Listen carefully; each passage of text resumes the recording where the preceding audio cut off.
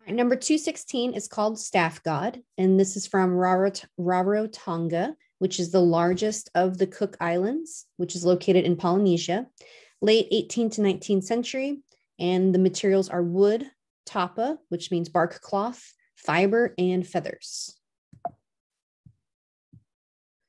All right, so what we're looking at here, College Board gives us these two images. So the image on the right is just zoomed in or closer up vision of what we're seeing here. And then on the left, you can see it with all of the tapa, that's the bark cloth.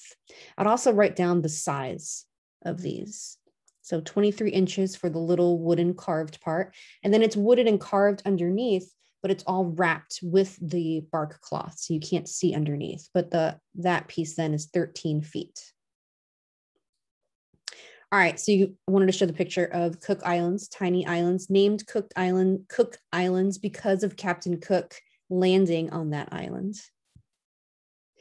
All right, so comparing this to the Po mask from Africa, what similarities are we seeing here? What are some of the visual characteristics? So definitely similarity in the facial features, like the eyes and the mouth. There's an indication of a nose on the staff god, but it's very minimal, right? And there's a very small, dainty nose on the Po mask. So smooth head with large stylized eyes. You could describe them as almond shaped. And then the mouth on the staff god was described as closed tightly. It's kind of hard, to tell. It's very stylized, but also the Po mask has a closed mouth. And then pointed chin for the staff god. Overall, you need to be able to recognize that the head is the largest part. The head is the largest part or the feature of the carved wooden part of the staff. So in other artworks, it talks about the head being the seat of wisdom. So therefore, it's emphasized. All right, here's kind of a zoomed in, closer up version here. So the smaller figures act as vertebrae. And then it's alternating. It could be alternating males and females. The males seen in profile, and this would be a phallus here and then here. And then the females have been described as in a childbirth pose. And then I would describe them as stylized, almost abstracted. Really hard to tell what we're looking at. So very stylized. And they've been described as depicting ancestors. And then also, so we can see the head, right? The head is very large. And then the head connects to an arm. And then the arm connects to a little hand down here. So I would draw that on your notes. All right, so it is believed that this is it's definitely depicting a god.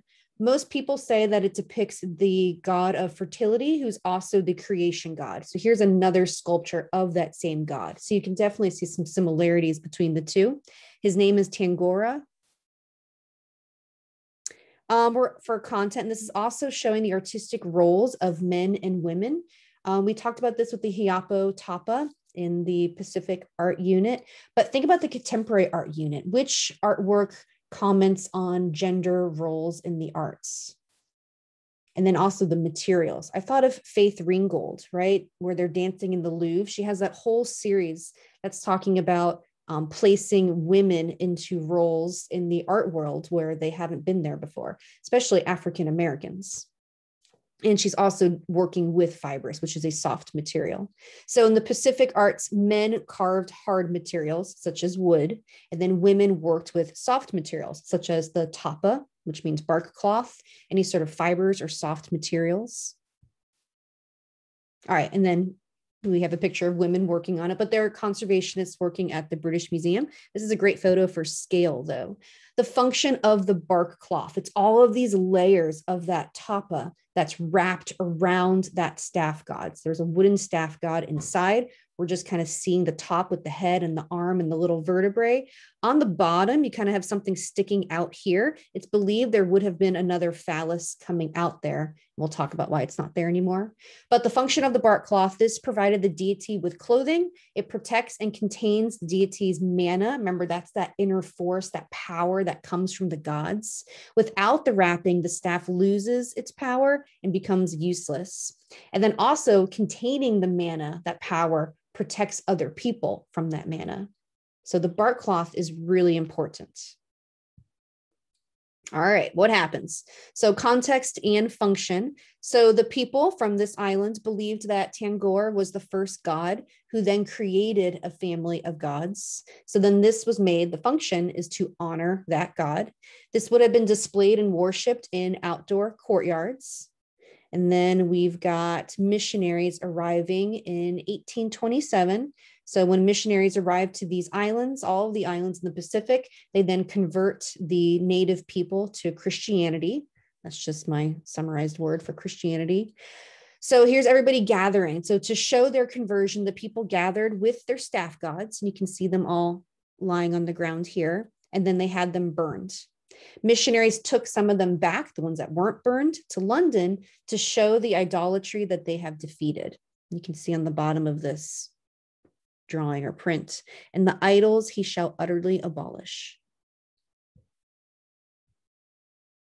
Most had phalluses that were then broken off because they were viewed as indecent. They also removed the bark cloth or the tapa, believing that that was insignificant. The real sculpture is that wooden staff part inside. So the ours from the 250, this is the only surviving example that has the bark cloth. Ding, there it is, the whole thing in its glory. Boom, done.